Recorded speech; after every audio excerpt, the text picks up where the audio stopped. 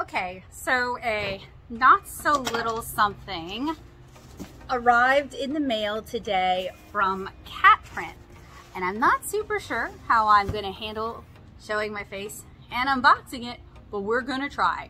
So I'm gonna flip down to the top-down view and we're gonna cut this thing open and take a look at my prints.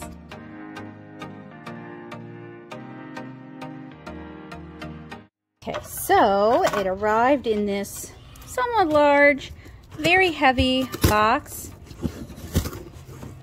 I'm gonna go ahead and start cutting it open. I apologize for the background noise if that bothers you. I live in a neighborhood and there are a lot of kids here, and I actually really like that. It's a very lively neighborhood, but I'm pretty sure they're just playing and nobody is getting stabbed or hurt. So let's see if I can do this one-handed. Probably not. Okay, we'll try it like this.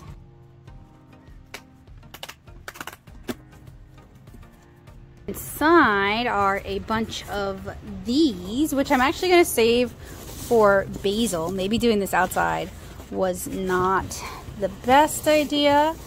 And then inside are my prints. Looking good so far. Move those out of the way. We also have a code.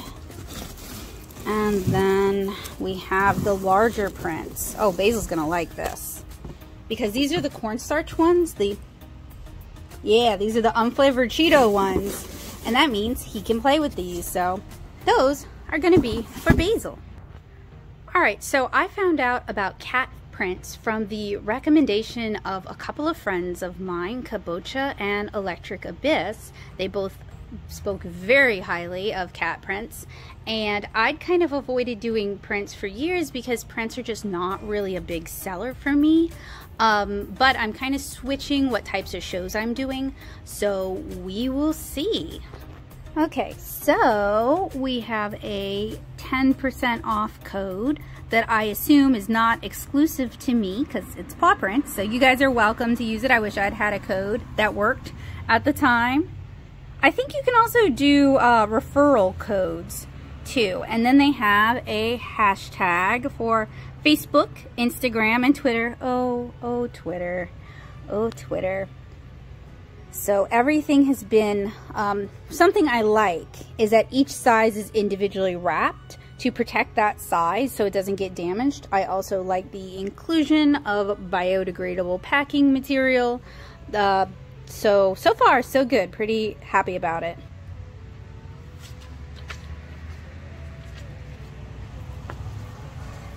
So I did 3 sizes. One is a custom, I think it's like 9x9 or 8x8, something like that, because I have these flower, as you guys can see, watercolor illustrations that I wanted to be able to offer prints of them. I also did 9x12 because 9x12 is a fairly easy size to find frames for, just, you know, Walmart, Michael's. And then I believe I did 10x14 because 10x14 is a common paper size. So something weird is that frames, mats, and paper sizes, what's standard for one is not standard for the others. So some of these things would take a little bit of ingenuity to frame, but you could honestly get a mat and then get a frame if you wanted to do that. But this is the largest, I believe it is 10x14. So I am going to be sorting, bagging, and matting these tonight, but I did want to open them and take a look at them with you guys. I believe I went with the white felt because since most of my work is watercolor, I felt like this would be the most appealing option for that. And they seem to be shrink wrapped.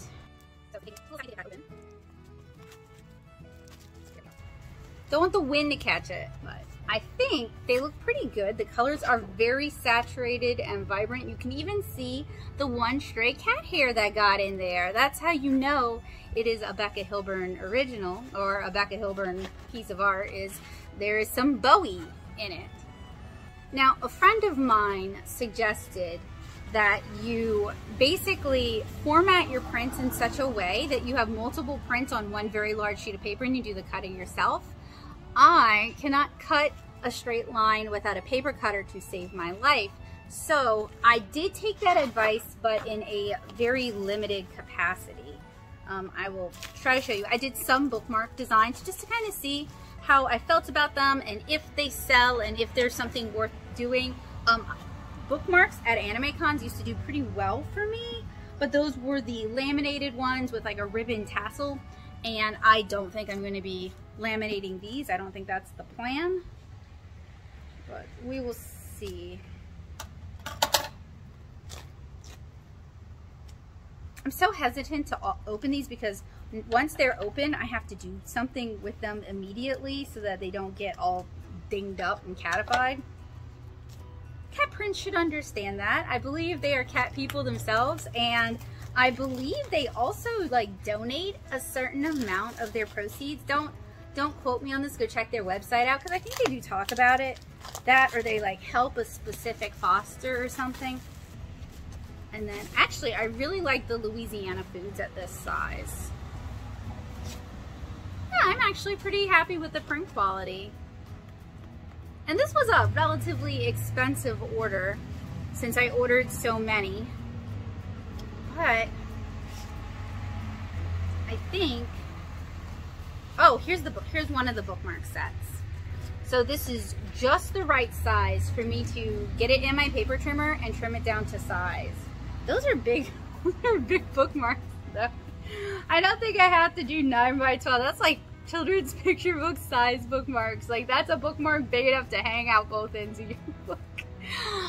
That would not bother me. I also dog ear my books, so I'm that person, which is why you should never loan me your books. See if I can find any of the other bookmarks. I'm actually pretty happy with these, which is unusual because usually when I get prints of my work, I hate it.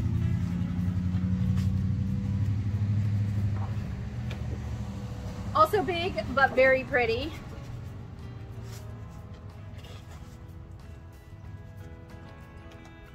So yeah, I'm sorry, I should be showing you guys this. It's just challenging to show you guys these prints. And then the bigger ones, the 10 by 14 will be even more difficult to show. So what I am going to do with these is I am going to bag them and put some tag board in the back to give them some stability, although they are on pretty nice paper. And I'm going to make sure it is clear that these are prints because I also sell originals, and one of my pet peeves of selling at shows is that people think my originals are prints and they're like, why is this so expensive? And it's like, because it's an original. And then they will refer to my originals as prints when talking to other people, like, look at her beautiful prints. And I'm like, thank you for showing my work to other people, but those are originals. And I do have postcards, but I think these prints are gonna be like a nice, I'm hoping at least, these will be a nice middle ground that'll be a little bit more accessible and a little bit more affordable, because while I like owning original art by illustrators, and we have buku art in our house that needs to get framed for that, I understand that not everyone can afford to do that, and not everyone, to be fair, I'm not buying from like super well-known people. I'm buying from my friends and other comic artists that I know and like, so it's much more affordable than buying like something really big name. But actually we have some Marina Telgemeier pages from when she was doing Babysitters Club, so that's cool. But that was purchased with, they were having like a big sale, and I think they were like moving. So we don't have anything that is like worth a lot of money to other people, but I also don't want to adhere to and buy into the speculative art market. I think it's incredibly destructive to actual art. So anyway, I know not everybody wants to spend or can spend $75, $150, $200 on an original illustration, but hopefully some of these prints will be a way more accessible way to have some fun and lively art in their studio, in their library space, in like a shared room, like a great room or a den, in the bathroom even. Some of these pieces would be cute in the bathroom, in the kitchen, because I've got a lot of food related pieces, or in a kid's bedroom or grandkids' bedroom. So hopefully this will make it a little bit more accessible for people who like my art and would like to support my art to be able to afford to do so.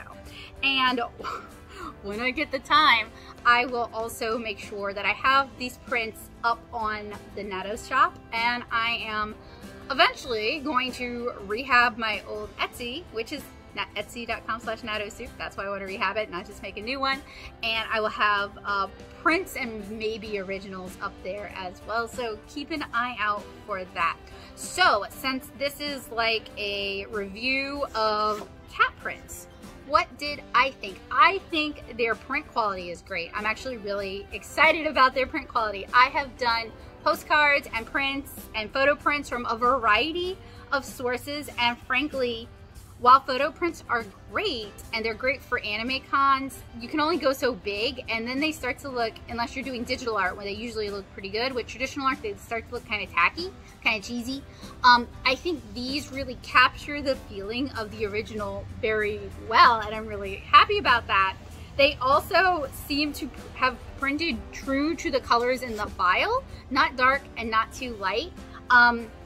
So Shutterfly tends to print too dark, and Moo often prints too dark. So it's nice that these look like the files that I sent them. So that's also exciting. Also, I had to do, so they don't have the kind of interface you might be used to with Shutterfly or Moo or even like Walgreens. You're gonna have to do the cropping yourself before you submit the files. You are going to have to select the file sizes in their ecosystem. They don't really have an app necessarily. It's like an applet.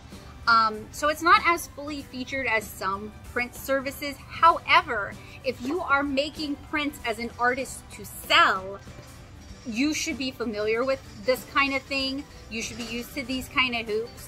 And I would say the trouble I went through ordering my prints was well worth the prints that I received. I also feel like their prices are pretty fair. Prints tend to have a really good margin in terms of what you pay for the base materials versus what you can sell it for as a piece of art with your art, or is a print a piece of art? Would you guys consider it a piece of art? As somebody who sells originals, I'm kind of like, I don't know about that, but I guess it is. It's just not the original piece of art. Let me know what you think down in the comments below. What was I saying? Oh, what you can sell as the artist selling your art. And okay, so my signature is abysmal. Like, it doesn't look good at all. I would love to sign these and sell them as signed prints and number them and stuff like that. I really want to order or make a Hunko style stamp, because I feel like that would at least make up for the fact that my signature looks not like a very good signature. But my plan was to sign all of the prints and date them, and put like figure out how many prints I've ordered and do like an edition on them to make them a little bit more, you know, a little more special. Like, you're not just getting like a print that the artist didn't care about. Like, you're getting something that the artist did care about and put a lot of thought into and wanted to be able to offer at a more affordable price for most people. So I am really satisfied with my Catprint experience. I am really happy about the print quality. I think they turned out beautiful. Look at these. They do edge to edge printing. A lot of people don't do edge to edge printing, especially if you're not doing photo prints. So what that basically means is that they overprinted it and then they cut it down to size. So that's pretty dang cool.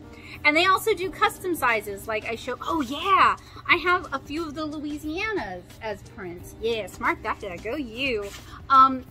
You can also do custom sizes. You can do weird sizes. You can, if you want to, be more frugal and have a bunch of prints on a sheet and cut it yourself. Again, I can't cut a straight line to save my life, so I thought doing it this way would save. Honestly, I figured I'd ruin a bunch of prints doing it that way, so I'm saving money doing it this way. But if you are good at cutting, and some people are, that could be an option for you as well. I did pay to expedite the shipping, so if you are working with Catprints, I would recommend not waiting until like 2 weeks before your show, you know. It's the sort of thing you definitely want to save some money on your shipping and let it take the slow amount of time shipping, because I think I paid like $70 in shipping, so that was very expensive, and that's a cost I'm gonna have to factor in. But that was the price you pay for quick turnaround in terms of shipping. So my recommendation would be go ahead and have all that figured out and have that submitted so you're not paying a boatload of shipping, because their cheapest shipping is really very reasonable. I forgot how much it was, but I paid a lot more to have it expedited to me.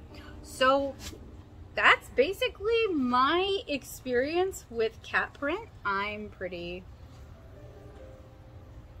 satisfied with it. I hope this was useful, helpful, and informative for your questions. They do offer other services as well, like folders and stickers and a bunch of other things that I look forward to playing around with in the future. The folders, the Lisa Frank nerd in me is like excited about the idea of folders. So I hope this was helpful, useful, and informative for you guys, and I wish you the best of luck in your printmaking experiences. Bye guys!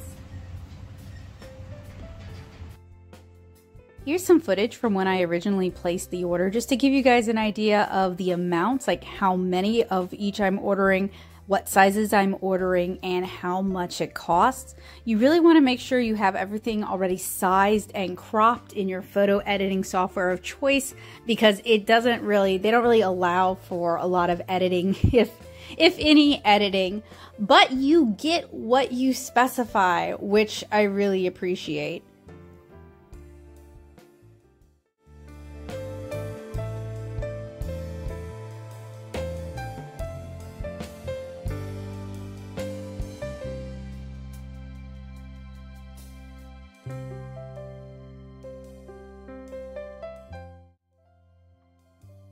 And while at the time I was placing this order, I felt kind of anxious because it felt very expensive, I am just so delighted with the quality and how good the colors turned out. Honestly, the Catprint prints are the best prints I've ever ordered, and I'm really actually proud of them. And I never get to say that, because other than my postcards, I never really feel proud of my prints, so it's a nice change of pace.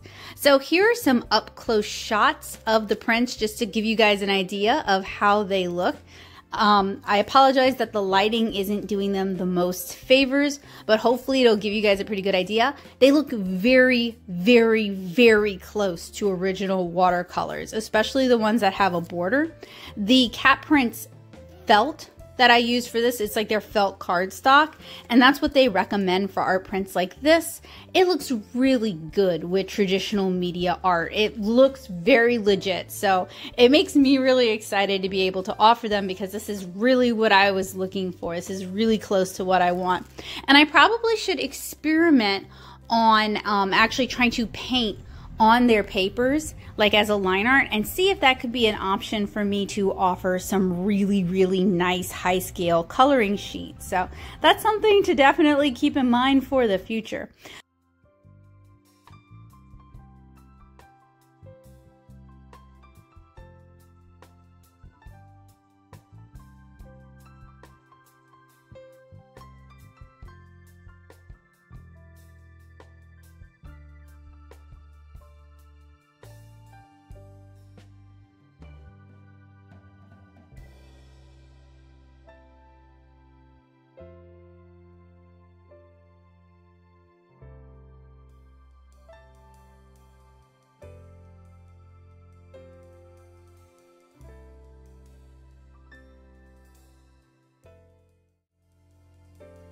So this is what they look like bagged and tagged. I have chipboard and my postcard in the back, and they are in UV protective bags. I think they look really nice like this.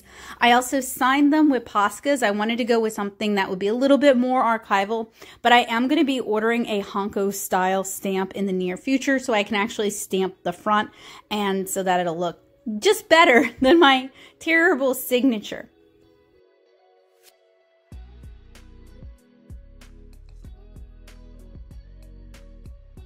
I also want to include some footage from the Destrehan Fall Fest. This is where I debuted these prints. So on one side of the booth, I have originals and things like that. And then on the other side, I have my postcards and my prints. I'm also using some retail grids that I purchased from a friend. And I really feel like this helped level up my art a lot. I have a full review talking about my experiences at Fall Fest coming up for you guys. So keep an eye out for that. I also share what I learned in the years between the first year and the second year. But I wanted to share this because it really shows you guys how much more confident I feel with my prints. And I really enjoy how my Catprint prints turned out. And I would definitely recommend them to a friend, especially if you want to do higher end art prints.